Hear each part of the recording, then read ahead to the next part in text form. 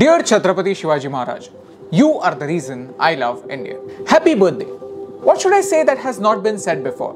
I mean, we've learned history, but I feel we are not learning from it. Today, I feel like asking for your help because our country needs you. You were born on 19 February 1630, during the time when India was in shackles, the Mughals in the north and the Nizam and Adil Shah in the south. But there was a ray of hope in the center. There is a lot to learn from your story, and in the next 3 minutes, I'm going to tell you 4 things about Chhatrapati that you should learn. Number 1. Dear Chhatrapati, you learned that slavery is a state of mind. You grew up watching your father fighting the battles for the Shahs and the Sultans. Your father was a great leader himself, but he didn't have his own voice. He was still a slave. He was still taking orders. If life had been a little different, then you would have been the same, a slave in fancy clothes. But you chose your battles. Our country needs you because the youth is still a slave of expectations. Our youth is trying to be a photocopy of somebody else. They are living their life from weekend to weekend and they are finding it hard to be original. Our youth is still struggling to find a meaning. Number 2.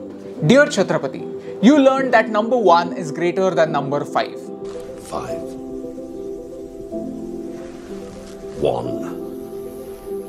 One army, a real army, united behind one leader with one purpose. The Marathas were scattered. You turned them into an organized force. You gave the kids around you a purpose and made an army that was united by one single objective. That's why 7 Marathas could fight against 17,000 enemies without any fear for their lives. You were the ultimate underdog. When you lost to Rajput leader Jai Singh I, you signed the Treaty of Purandar and gave up 23 forts in one instance.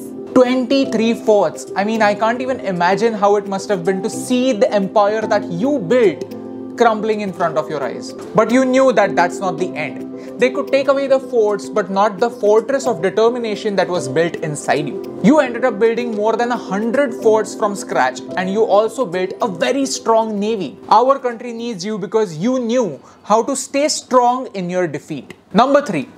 Dear Chhatrapati, some historians believe that you grew up hating Muslims and that's why you call your kingdom as Hindavi Swaraj. Actually, you had many Muslim commanders in your army. Darya Darang as Chief of Navy, Ibrahim Khan as Chief of Artillery, Siddhi Ibrahim as your personal bodyguard. In fact, out of 150,000 cavalry, 66,000 were Muslims. The Maratha army captured many forts and towns, but all the women were sent back safe with their honor intact. You treated prisoners of war with respect. You told your followers not to damage any mosques or the Quran or hurt any women. Our country needs you because you understood that to be happy, you don't need to belong to one particular religion. Number 4. Dear Chhatrapati, for your entire life, you fought for an ideal. You never fought for your personal glory, your personal interests. Your pride and desires always took a backseat. That's why you didn't declare yourself as king immediately after conquering the entire Maharashtra. You did it as a strategic move much later in your life. You were the people's king. You acted in the interest of your people rather than sitting in the highest chambers of your fort. You believed in listening to your people, and that's why they called you Zanta Raja. Today's leaders are losing touch with the common people. Our country needs you because today the enemy is not an outsider. It is our own mindset. Our country needs you because we are still using the strategy of the British, divide and conquer. But you taught us that no one of us is as strong as all of us. Today I'm confused because every party wants you to be their symbol, but not even a single leader has your qualities. Somebody encourages hatred in the country, somebody sits on a chair because he belongs to a particular family, and somebody is dishonest with their own promises after the elections. In their words, they are all Shivaji. But in their actions, they are all Aurangzeb. On your birthday, it's important that you don't remain a story. Because people tell stories and then they forget them. People don't realize that there is a lesson to be learned from these stories. I want to spread Chhatrapati's message so that he doesn't remain in our textbooks, but he is reborn in our daily lives. Help me. Dear Chhatrapati, your life of 52 years is just not enough for us. We want you to live on.